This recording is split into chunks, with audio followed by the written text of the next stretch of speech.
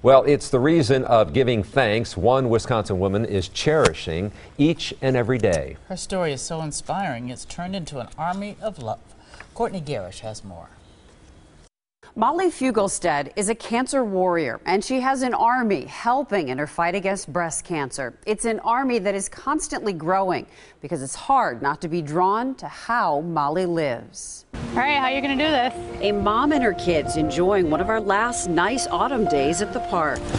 A common sight unless you know the backstory. Molly Fugelstedt cherishes every second of these moments. Whee! But this takes a lot of effort and some days sheer will. I can mask it pretty good. I'm pretty tired. 2.5 years of straight chemo, that's tough. That's tough on your body. Molly's life was turned upside down 3 years ago. The lump was so huge that I noticed it. It was golf ball size. A flurry of tests and then a diagnosis, breast cancer. Molly was only in her early 30s. And that's less than 1% of the population at my age. The good news, it was stage 2. Molly and her doctors hit the cancer hard. She had a double mastectomy, chemo, and radiation. 6 months later, it was back and had spread. The cancer is now in Molly's bones. This time, it's stage 4, treatable but terminal. I know the bus is coming.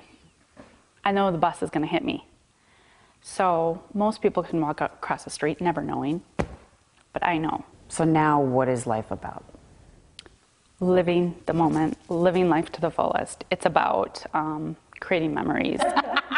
Her latest adventure with friends, creating a cookbook. Girls, we are going to make some curried quinoa today. Friends with Forks is a special project. This recipe is actually going in Molly's cookbook. All the money raised goes to Molly and her family. Put a little handful of watermelon in there. This ebook collection of recipes is a guide for families to get in the kitchen and make healthy meals, fighting disease with a fork. I think people don't realize the power that they have on their plate.